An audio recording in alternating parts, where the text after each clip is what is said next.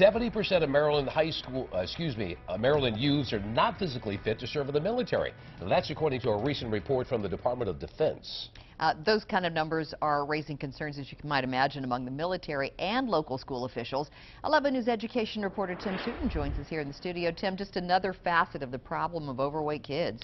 None that appears to be the case. A new report just out from a group called Mission Readiness says it's confident that the battle against childhood obesity can still be won. Recess in some school districts across Maryland has been cut back. A recent military report says close to 80% of students are not getting the recommended hour of daily exercise. A group of retired Navy Rear Admirals is using the bleak numbers to help make the case for a healthier armed forces. Nearly one quarter of young Americans between the ages of 17 to 24 are too overweight to serve.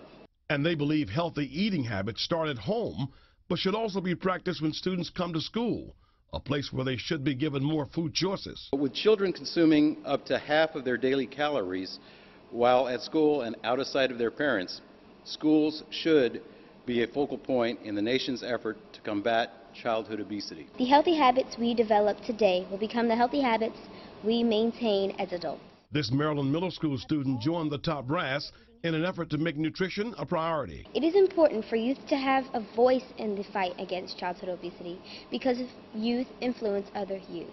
A voice and a choice of healthier food now showing up on lunch menus across the state. That students like the new lunches and acceptance is growing steadily.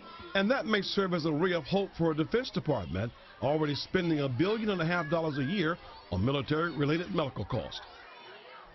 Now, the organization Mission Readiness is made up of more than 500 retired admirals, generals, and other retired military leaders. To read the report, you can go to our website. It's there at WBAL-TV.com. Look for Education Alert. Live in the studio, Tim Tootin, WBAL-TV 11 News. All right, thank you, Tim.